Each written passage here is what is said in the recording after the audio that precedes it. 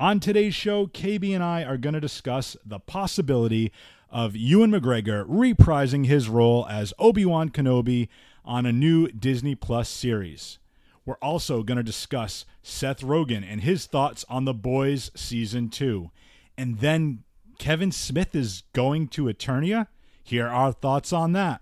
And then we have breaking news on Spider-Man's fate as it relates to the MCU. And we might also get plugged back into the Matrix. All of that, plus a little Q&A on this episode of Free Your Geek. By the power of Grayskull,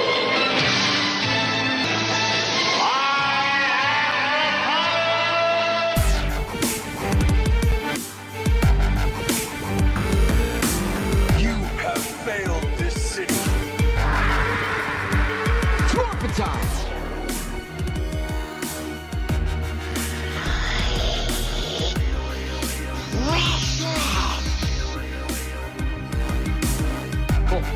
Cool. Winter is coming. finish him. Fatality. You're gonna need me on this one, Master. Oh, I agree. However, it may turn out just to be a wild panther chase. Master. I've disappointed you. I haven't been very appreciative of your training. I've been arrogant, and I apologize. I've just been so frustrated with the Council. You are strong and wise, Anakin, and I am very proud of you. I have trained you since you were a small boy. I have taught you everything I know, and you have become a far greater Jedi than I could ever hope to be. But be patient, Anakin. It will not be long before the Council makes you a Jedi Master.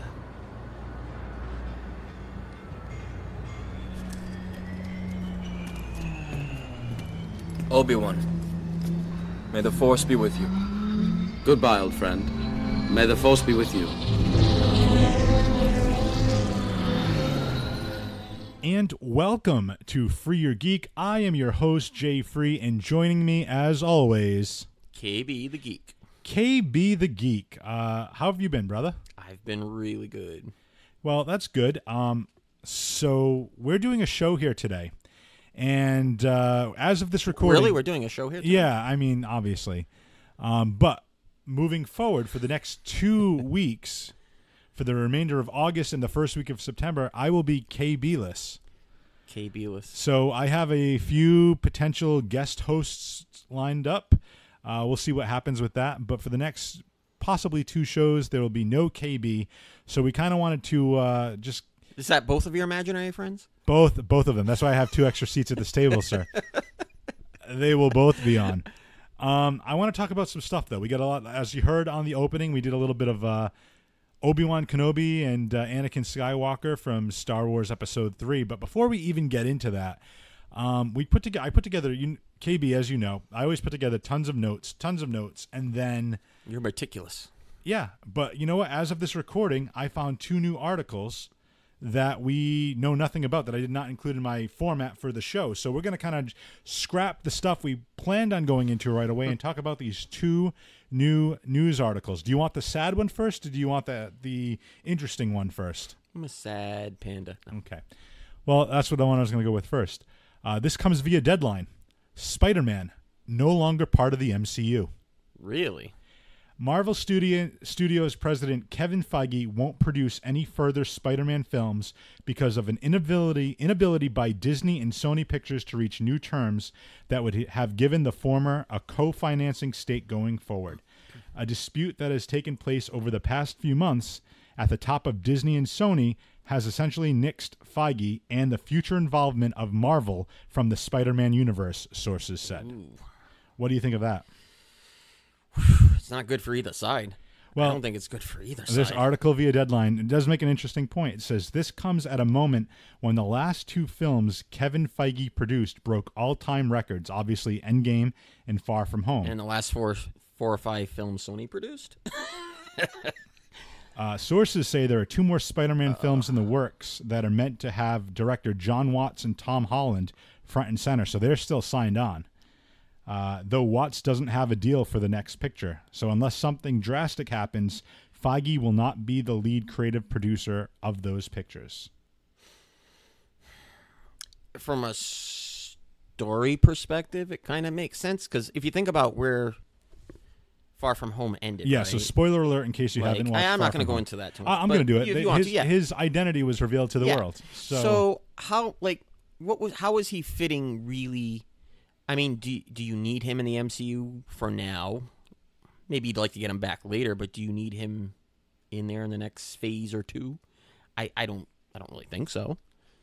Well, it's for Sony to break off. It's probably a good time for them to break off. KB, it's almost like I know you haven't heard this yet, and this is brand new to you, but the next piece of the article says sources say that Sony reasoned that they will be fine without Feige because the creative template has been set on the Spider-Man films with Watt and Holland in place, along with Amy Pascal, who became the producer with Feige after she exited the executive suite after presiding over the previous Spider-Man iterations directed by Sam Raimi and Mark Webb as Sony Pictures chief. So she's still on board.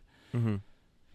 So I don't know. This is so it's just kind of going to be kind of interesting to see like this universe kind of disconnected now. To your point, yes, I don't think they need Spider-Man and the MCU to kind of go hand in hand with forward. But at the same time, the feeling of that connected universe, are we going to see? Is it still going to feel connected as they move forward? Like, it'd be one of those things. Like, again, he's already tangled with the Avengers, so now if it's something big popping up, it's like, why wouldn't the Avengers show up? You know, even in Far From Home, you mentioned Captain Marvel, Thor, Doctor Strange. It's in people's minds. Will they even be able to mention that anymore now?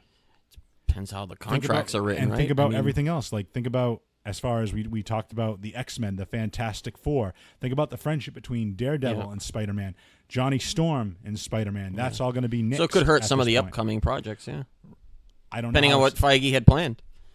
That's interesting. Well, Sony's got a lot coming underway. Again, from this article from Variety, which I will include in the show notes.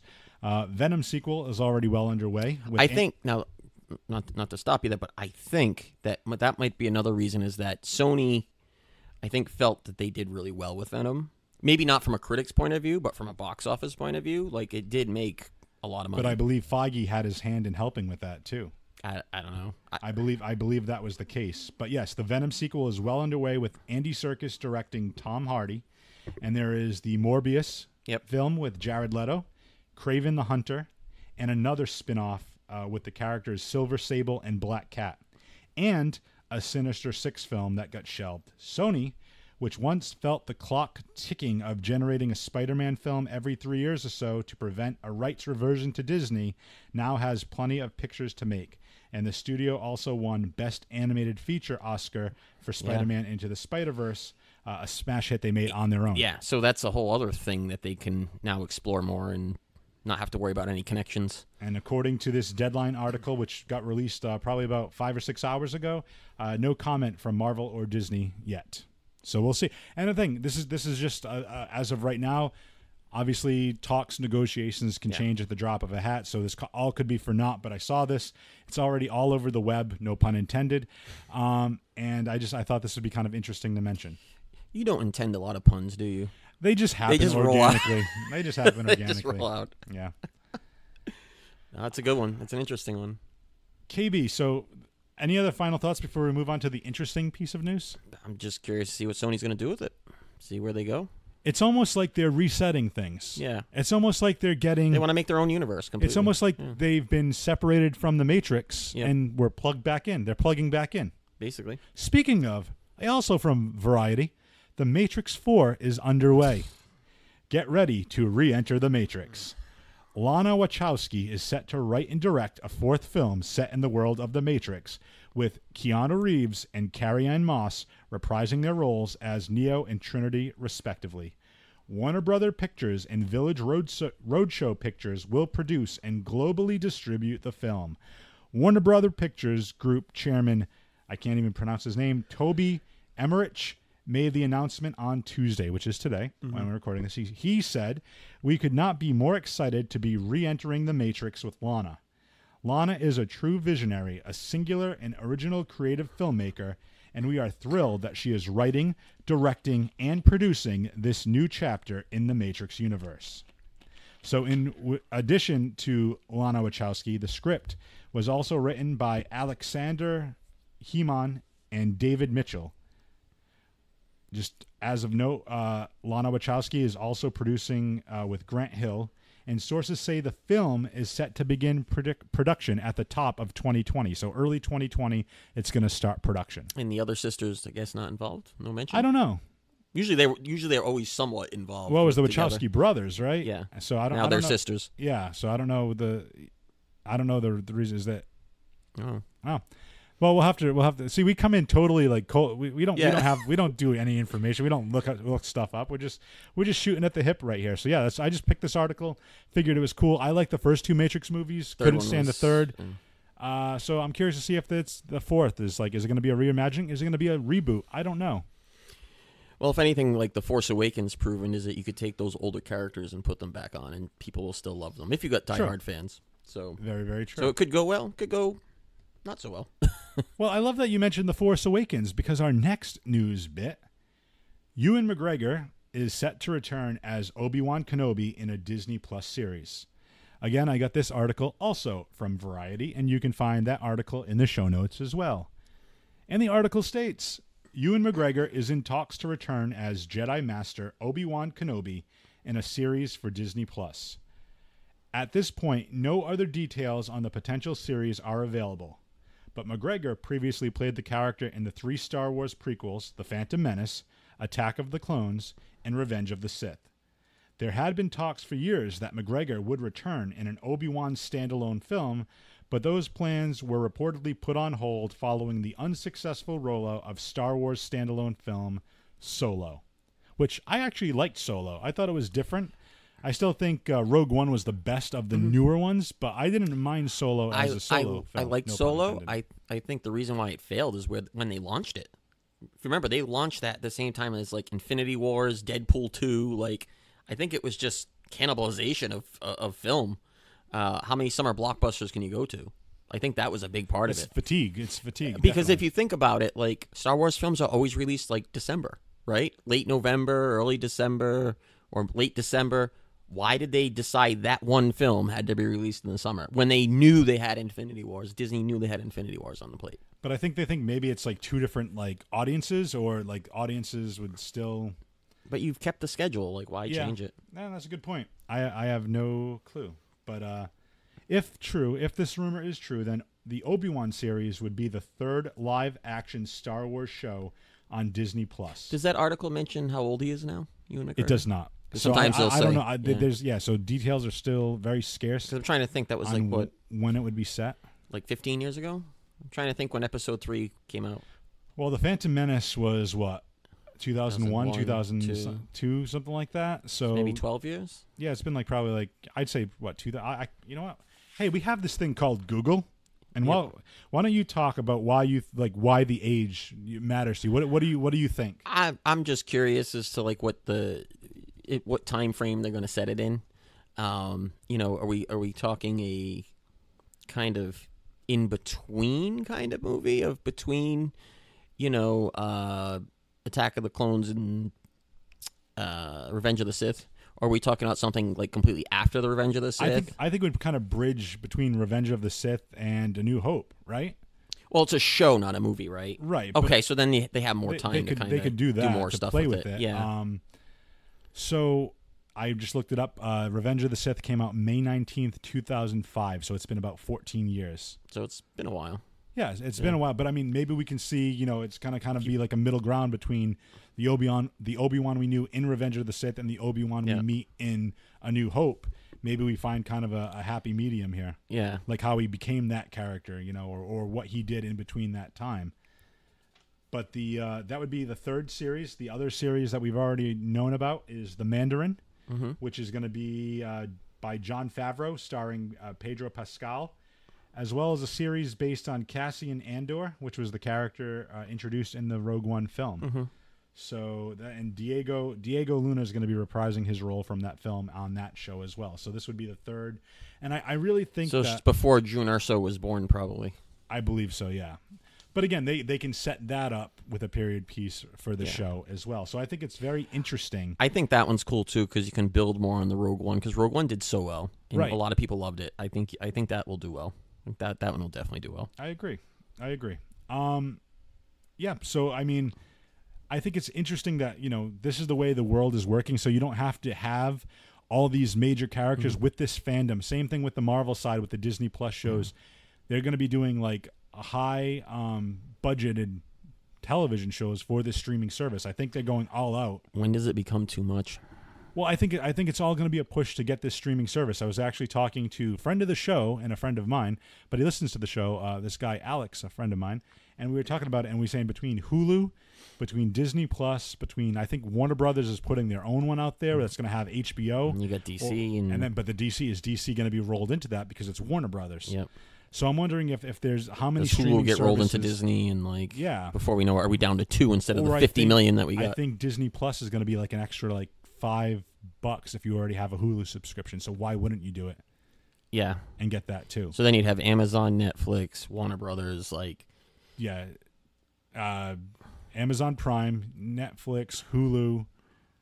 But I was thinking of the show. Disney Plus, DC Universe, CBS All Access, NBC is going to come out with their own universe streaming service. I was thinking of it more as like the shows that are going to be on Disney Plus. At what point is that too much? Oh, true. But again, Mm. but I think we're living in a society, and this is the conversation we had. Nobody watches really episodic television anymore. Nobody's Yep. like, oh, I got to catch that. This week. Yeah, it's we like to sit down and binge watch. We don't want to wait till next Yeah. week for the next show. So once the series drops, Now. exactly, Yeah. and that's the supply of law and supply and demand. And we don't have to be. laws. And we don't have to be rushed to watch it either if we don't want to. Right, or you can watch it at your own leisure. Yeah. Oh, we got to take the dog Take out, it with or you. I want to Yeah. I want to go grab some food in between. I don't have to. Granted, there's DVR and whatnot, but I just think the fact that you can binge at your own convenience is great. I mean, in the next 15, 20 years, TV will be totally. Well, I Probably think cable is going to be the new cheaper solution if you're Eventually. going to have to be paying for all these Streaming internet services. plus all these streaming services. Yeah.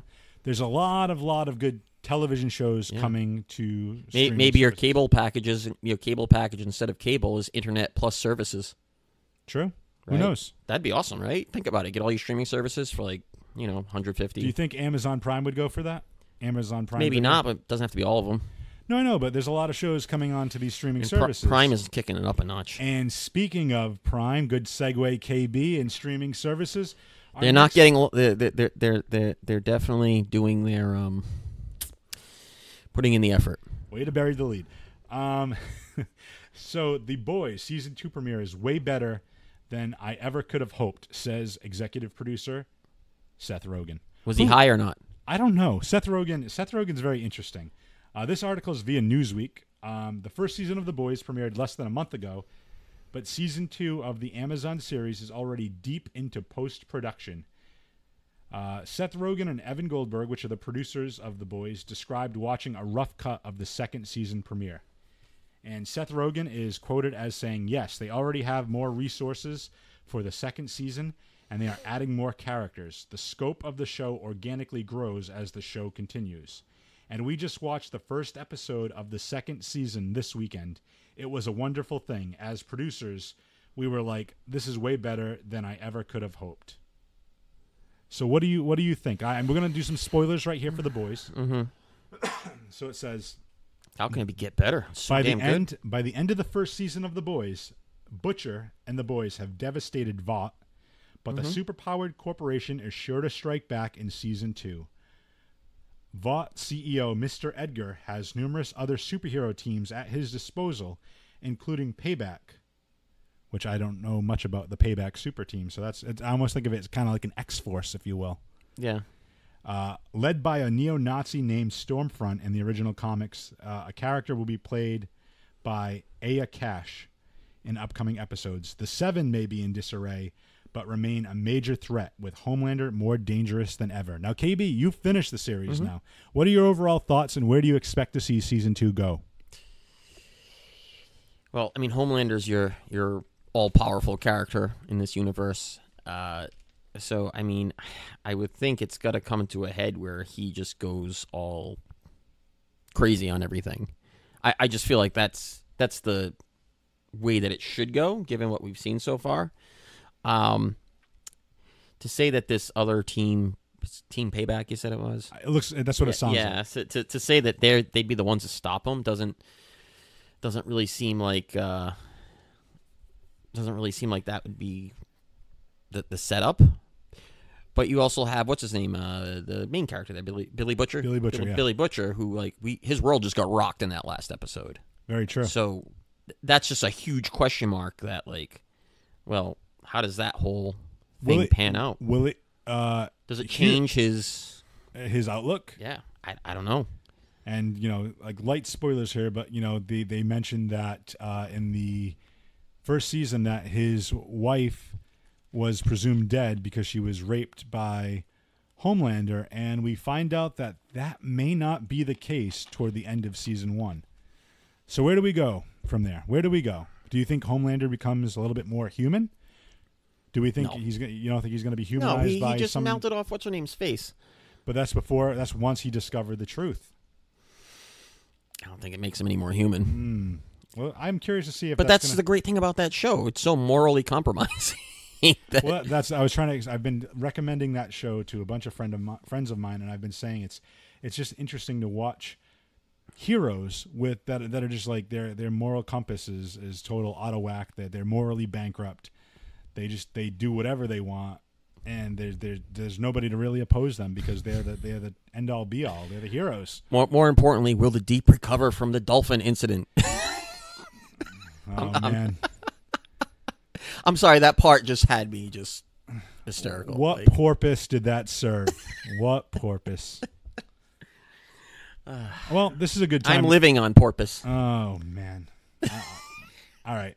Before we get into more bad jokes, we're going to take a break. And when we come back from break, we'll be talking about some of our favorite things, and we're going to have a little Q&A. You get to know about us? Yeah, find out some info about us. And Kevin Smith is taking a trip to Eternia. We'll hear more after the break.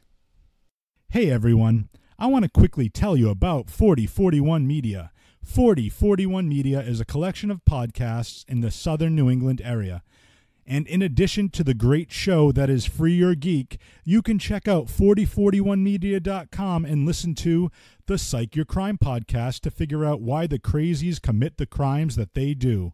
Or if movies are more your thing, check out the cast of characters at Movie Theater Time Machine. You can hear all of that at 4041media.com. That's 4041media.com.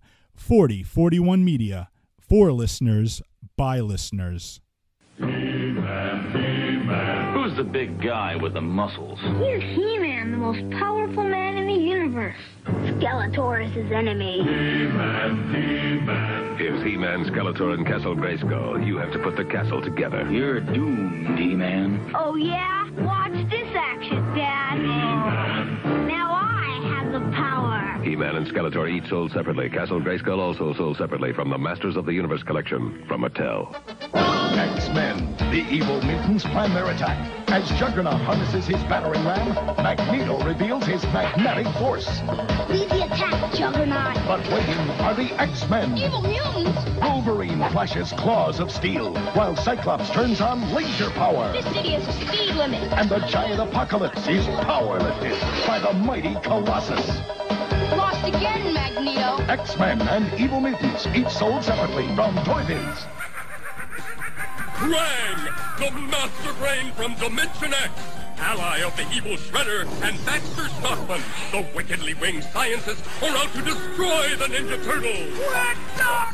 Right, Ace Duck, the Turtles' tough-feathered friend, along with Dingus Frog, who's always hopping for action, always ready to fight on the side of the Turtles. You'll be riveted to your seat. Ninja Turtle. From Playmates. And welcome back to Free Your Geek. And now we go into our next piece. As you heard in that intro, we had some commercials from He-Man and the Ninja Turtles and X-Men. Just some childhood memories of ours.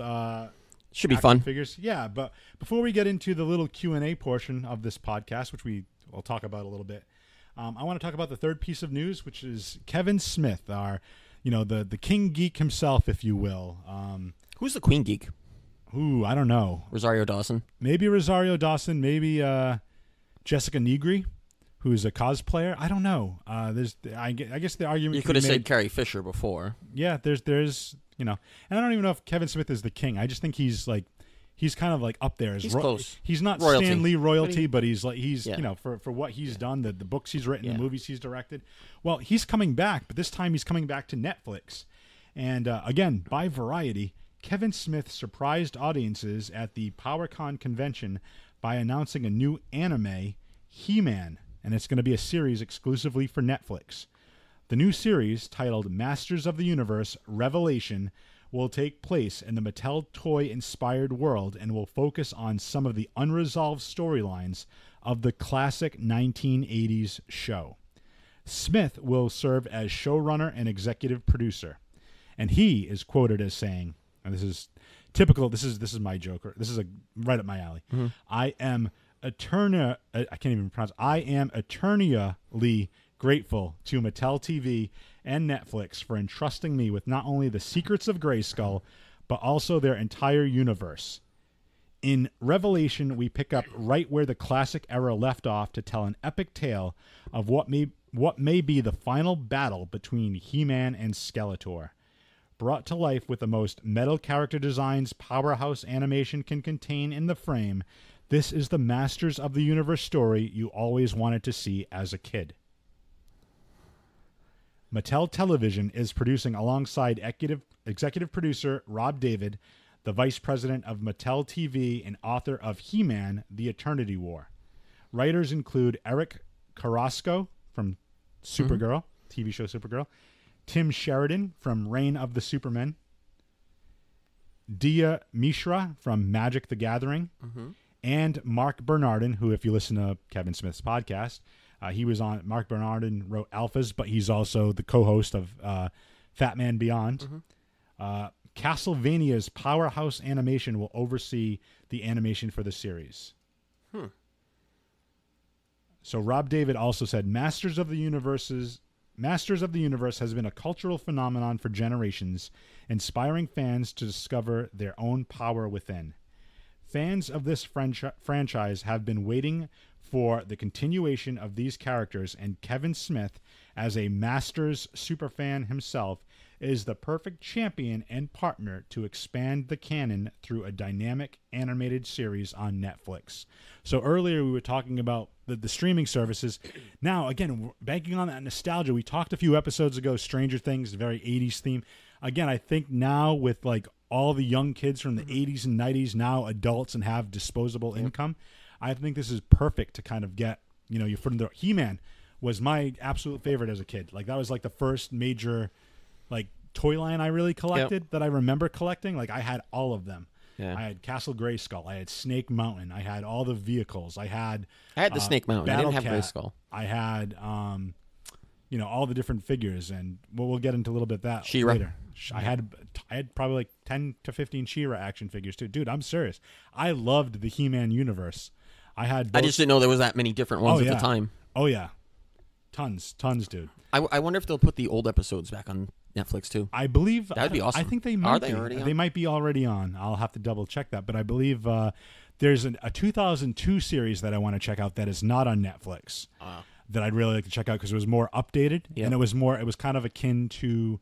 It got a lot of... I think I remember that. It got a little bit less cheesy. Like, again, talking to Alex that I mentioned a little earlier, we were talking about that. And I try to watch old He-Man cartoons, Masters of the Universe cartoons now. And I kind of like eye roll because of how, like... corny they are. Yeah.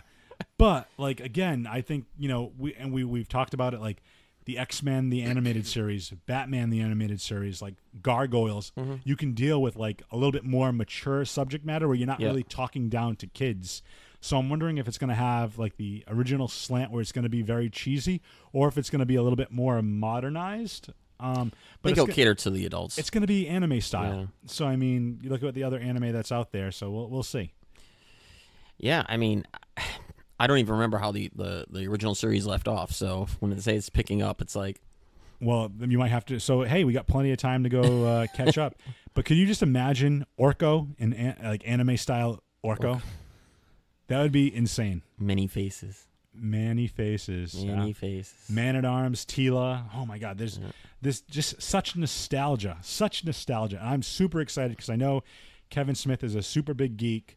He's gonna do the anything French he does. He's gonna do it with love. Exactly. I was gonna say the same thing. We've seen him do issues of Daredevil, Green Arrow. He just did Hit Girl. Hit Girl, yeah. Like there's a lot. He has passion for these characters, and he'll write for any company too. Yeah, he doesn't have Image, Dynamite, Marvel, like whatever. As long as it's a good story, he can bring his style, man. I'm very excited to see where they go with that. Yeah.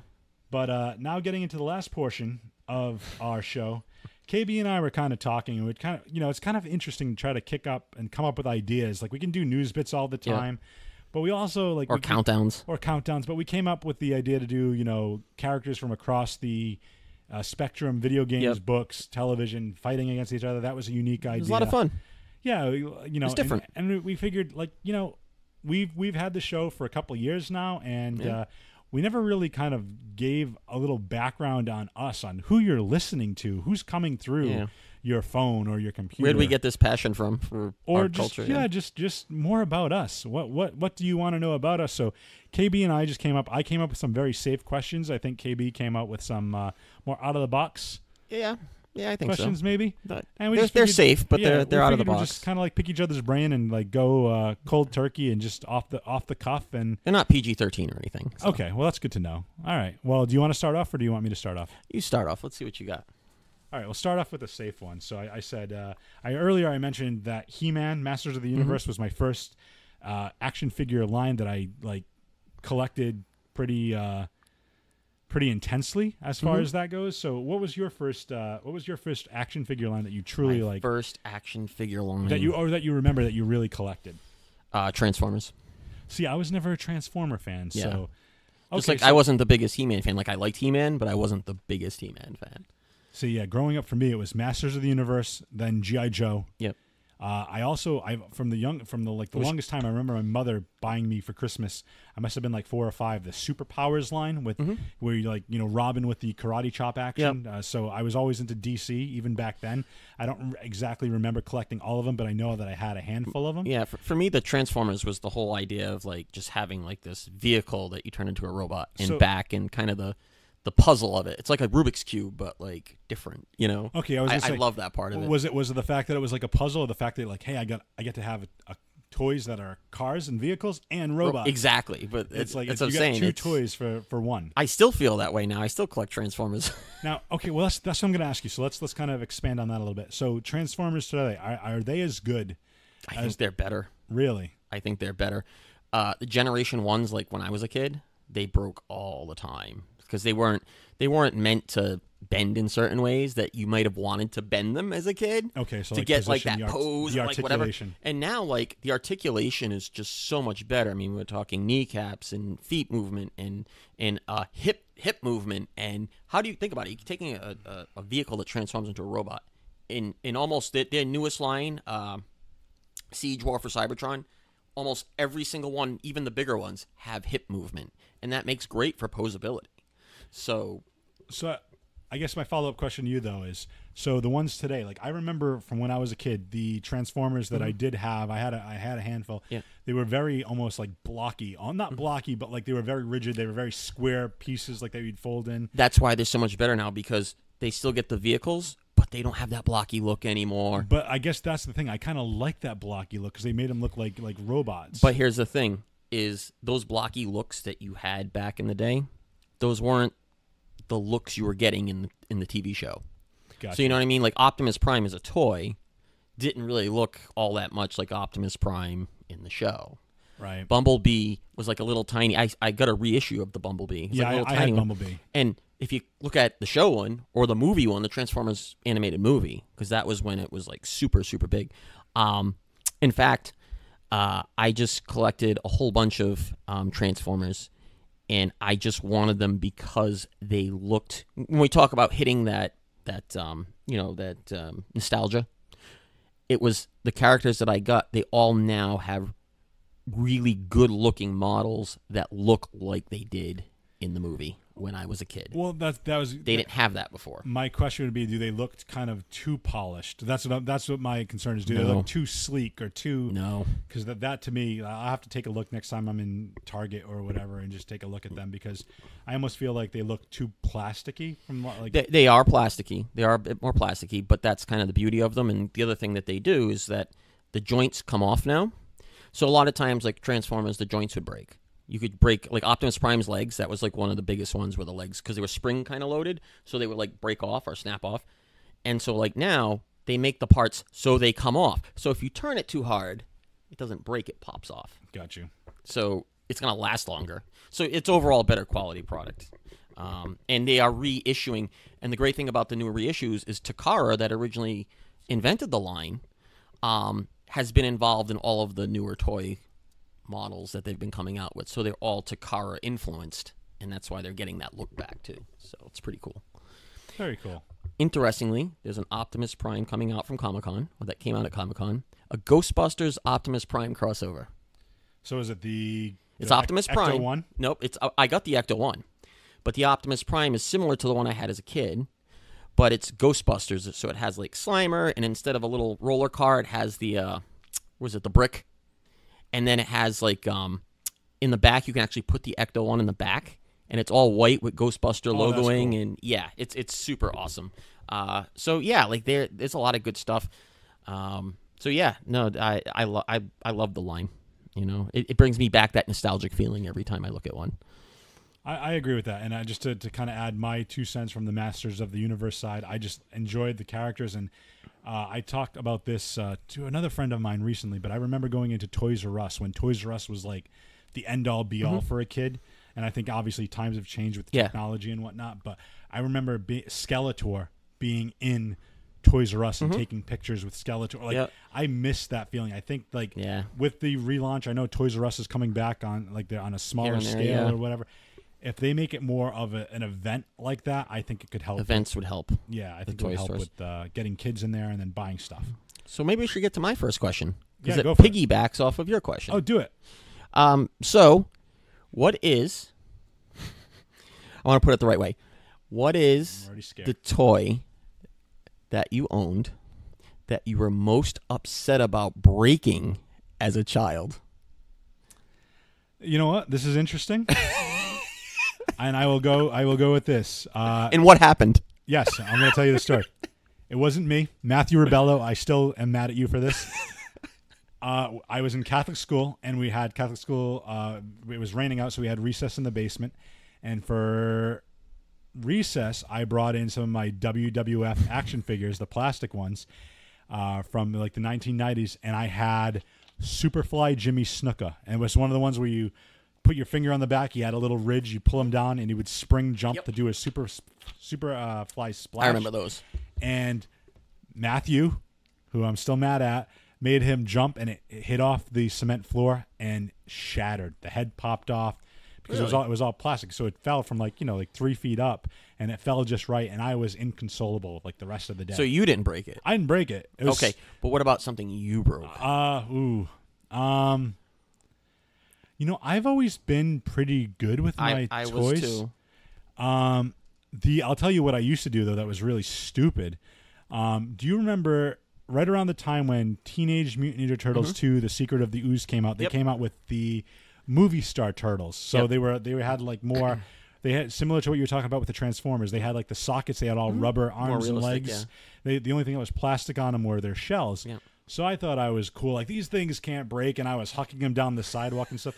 The back of their shells get all scuffed up, and looking at it now, I'm like, you're an idiot, Jay Free. Like, why are you ruining your stuff? These would have been really cool to, like, keep, and, like, these classic figures, and, yeah, I ruined them.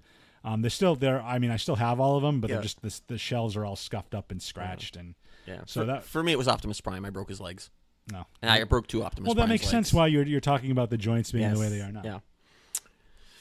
So, yeah, what's your next one? So let's leave the realm of toys. Action figures. You say toys, I say action figures. That about sums it up. Action figures. No, they're toys. No, they're action figures. We can have a debate on that all day. Let's talk about comic books. Okay. What was the first comic book series that you like remember seriously collecting, as far as like issues or specific runs? I didn't get into collecting till I was a teenager. Okay. So I was like probably 13 when I started collecting. Yeah, I read a few, younger, like some X-Men stuff and things like that. But was that the series? Like I'm saying, But what's no. the series that you're like, I have series, to get the next issue to see the series what the I storyline. actually collected was Shadowhawk by Image. Really? Yeah. Yeah, because that was when Image first came out.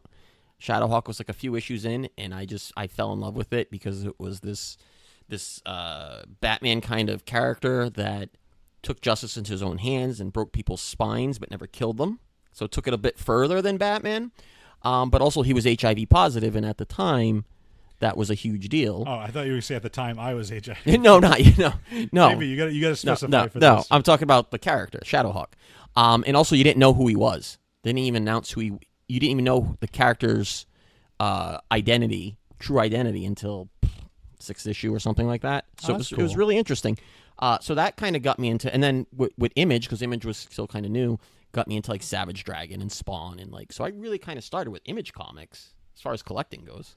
So I had a handful of DC comics. I remember I have tons of older Batman stuff, but I never really like recalled or recollected when like I really got into comics. But the ones that get me, 1991, Jim Lee, you already mentioned it, the X-Men. Yeah. Jim Lee's art, and just starting with the X-Men #1 with the blue team, the gold team, and then X-Men. I had that issue. I had all the covers.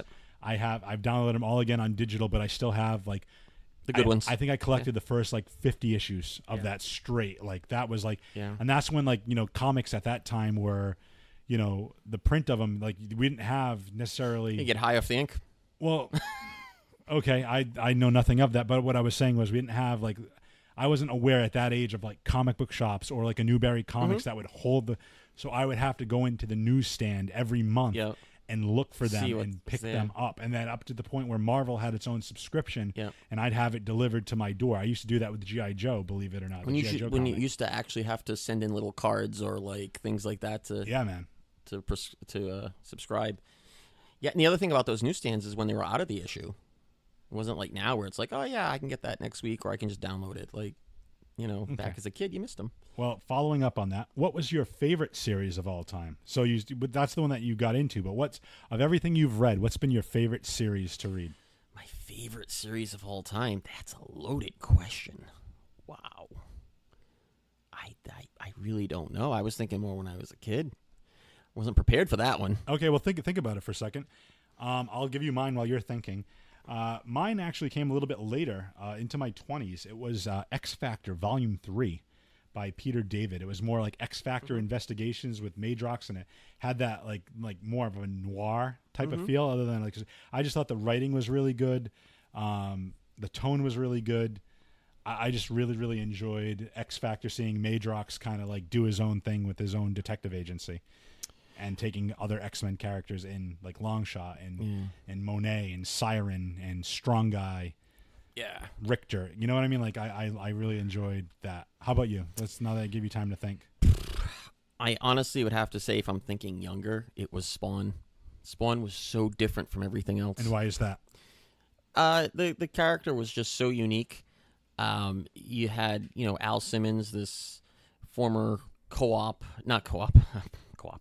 this former Marine operative who basically was an assassin who dies, and somebody kills him, and loses his family because he dies, and he wants to get back to his family, and he makes a deal with Malbolgia, and there was just something about it that just felt so human compared to a lot of the other stuff. And I think that's what was making Image famous, is they were doing a lot of these books like Shadowhawk and Spawn and other things like that brought a different story. You hadn't seen it before. Like with Marvel or DC. So that's what really drew me to the Spawn character, and all the characters within it were really good. And plus McFarlane, that was kind of like the book that's kind of like all his own. You know what I mean? Like, he's always worked on other stuff. He's in Spider-Man, great, but that was like his own beast. I was a early teenager when Image was like first blowing up. So my thing with Image was Gen 13. Yep. I loved Gen 13 because it was all like, like again, you're 13 years old and you see like all these like super like sexy like women, and then like all the characters are talking like I did as a teenager, you know, and you had like the grunge movement and you know, oh my God, what I can't think of the band's name. I'm blanking on the name, but they sing Black Hole Sun. Soundgarden. Thank you. Soundgarden was like huge right now, like that then, and then it was just like all of that like pop culture was the MTV generation in a comic book form, and I thought that was kind of cool. Last follow-up question with that, and then I got one more question. Well, where are all my questions? I get to ask this you? is all about comic books. Oh, it's all comic books. Yeah, unless you have something with comic books. Oh, no. Okay, so my last one in revolving around comic books is, so we talked about the series that you collected seriously. The first one that you remember collecting. Now, out of every single comic book story you've read, what's been your favorite run as far as storyline goes? So I'll tell you mine while you're thinking about that, because I actually have 3. The Long Halloween, I thought, is just an amazing, amazing Batman story. And then, speaking of Batman being my favorite character, Batman Hush. We talked about it a few weeks ago with the animated film, but like the comic book series drawn by Jim Lee, and just like the art was great, the storyline was great. It spanned the 12 issues, introduced a new villain. It was so well done.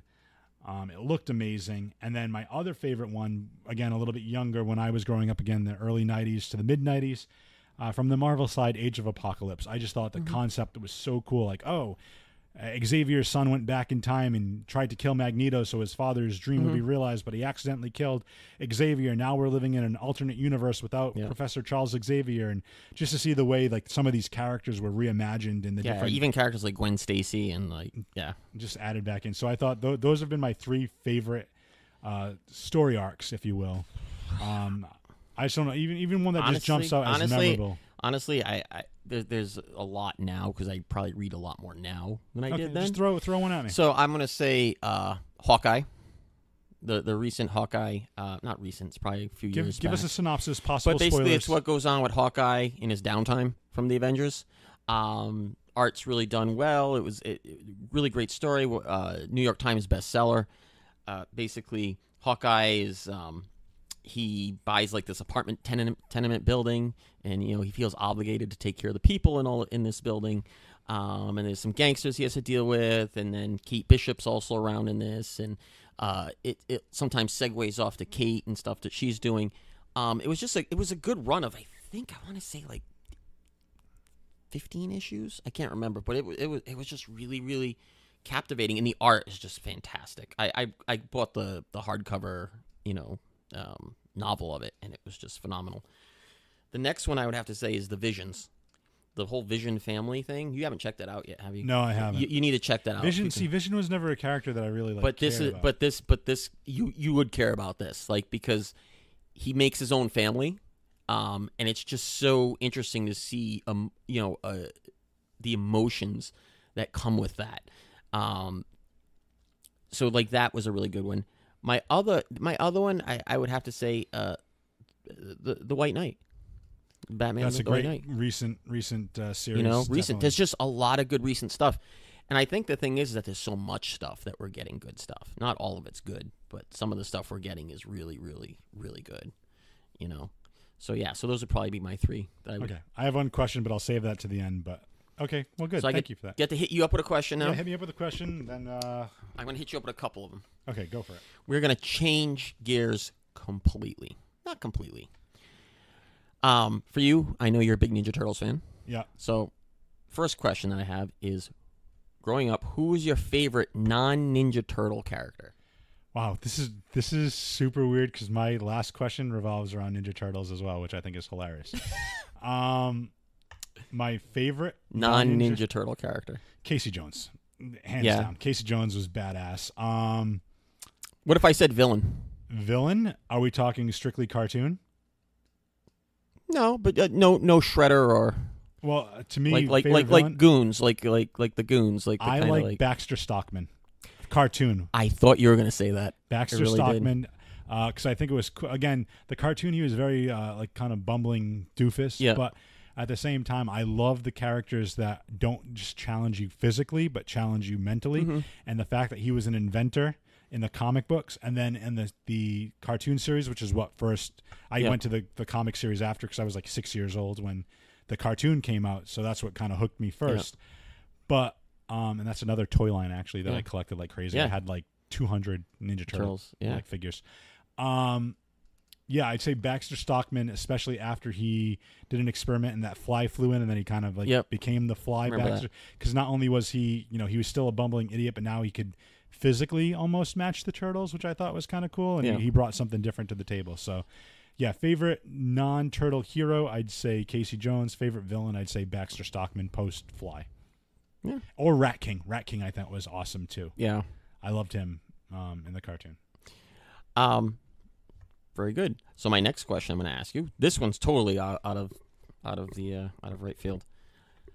What was, growing up, we all of us our age growing up, remember the ice cream truck in the neighborhood? Yep.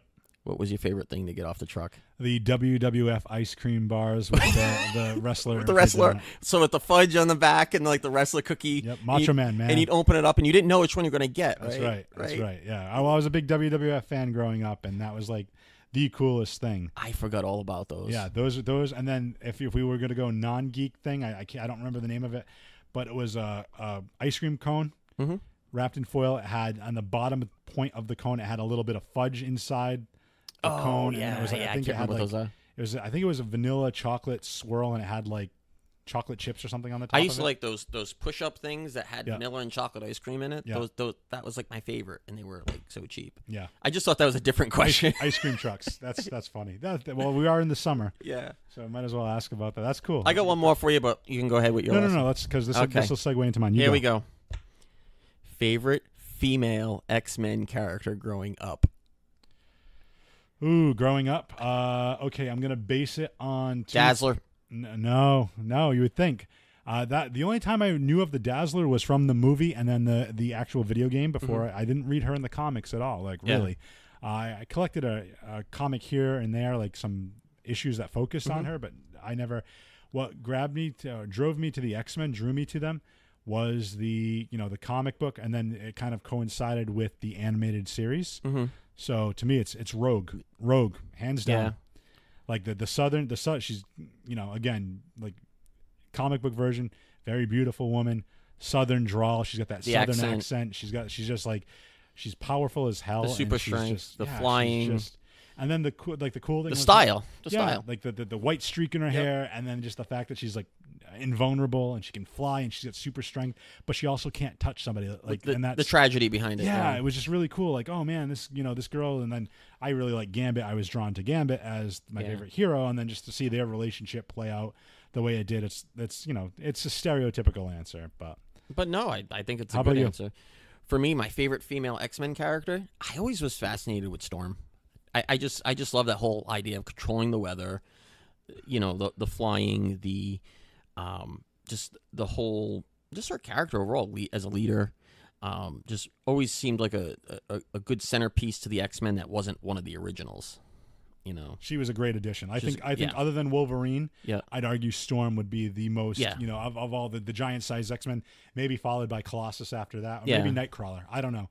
But again, think about that with the giant size X-Men. Then who was else? Banshee and Warpath.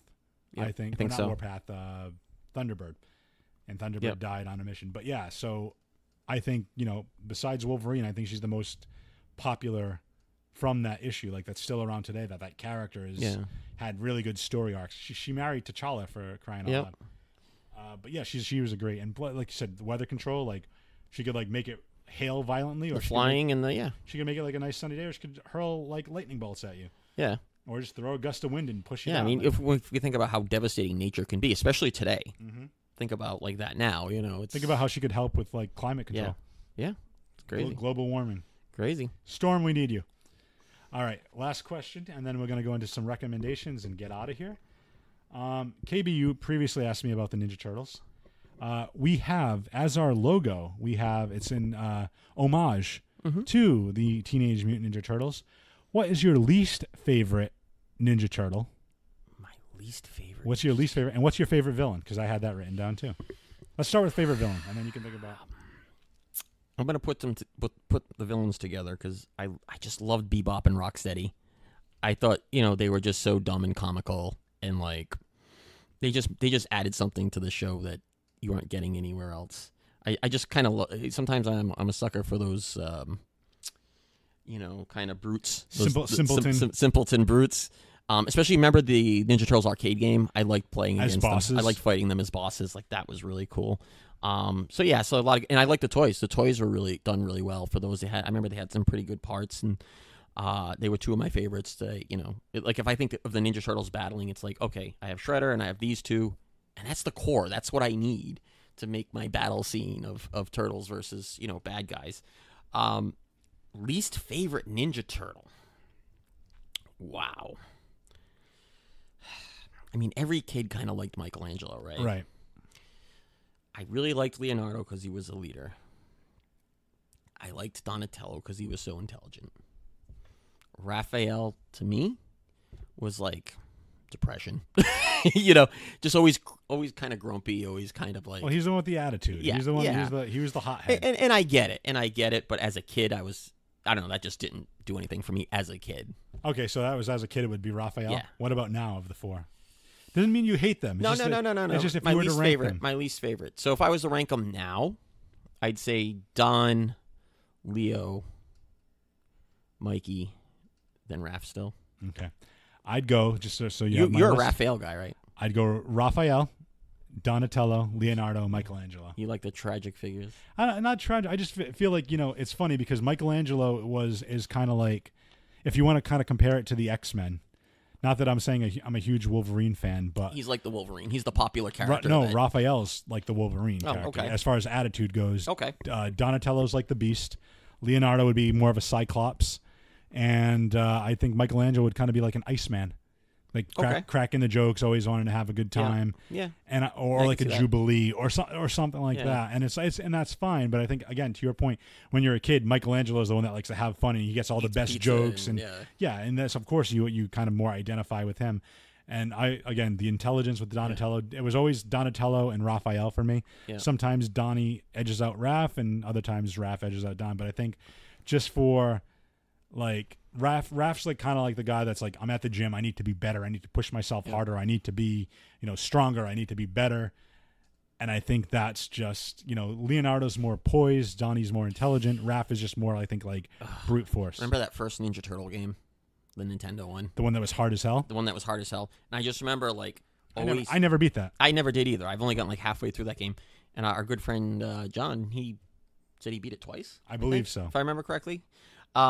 But I always remember with that game, it's like I'd always start with Donatello because he had that long reach with the staff, and then Leo, and then Mike. I would like reach wise is how I would kind of go.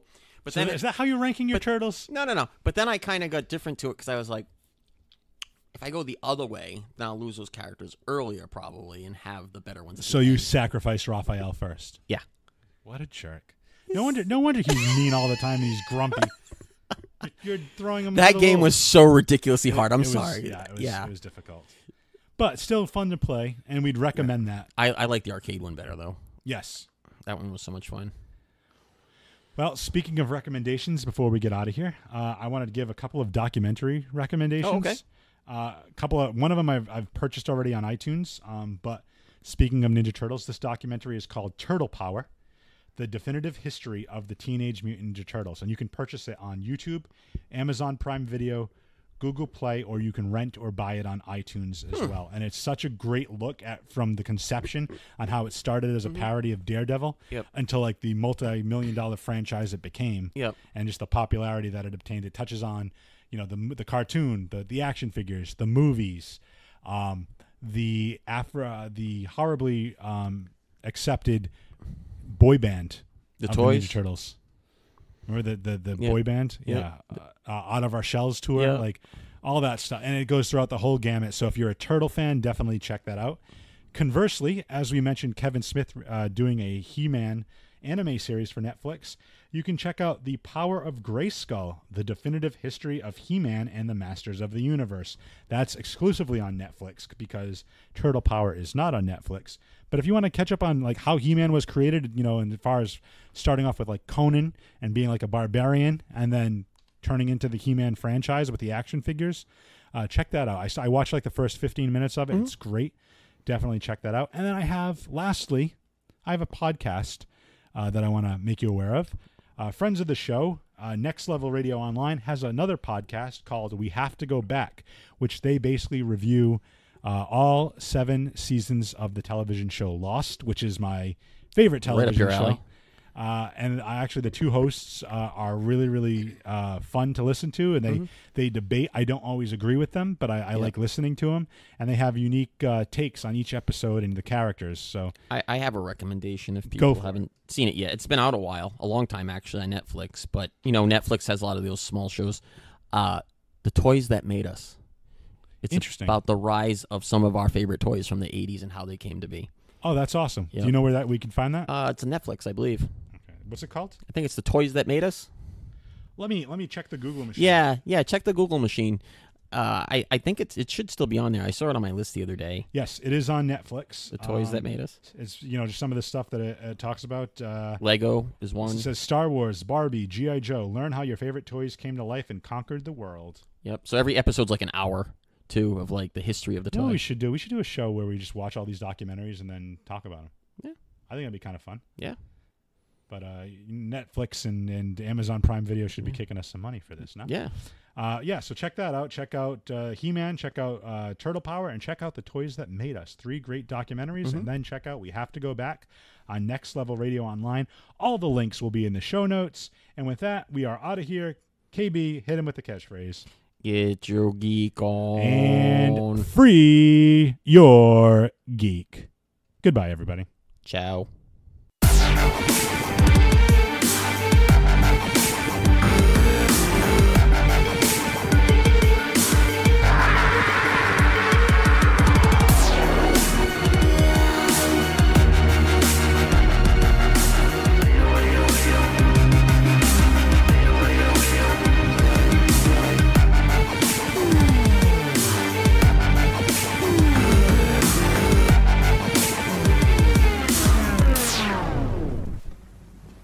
You're still here.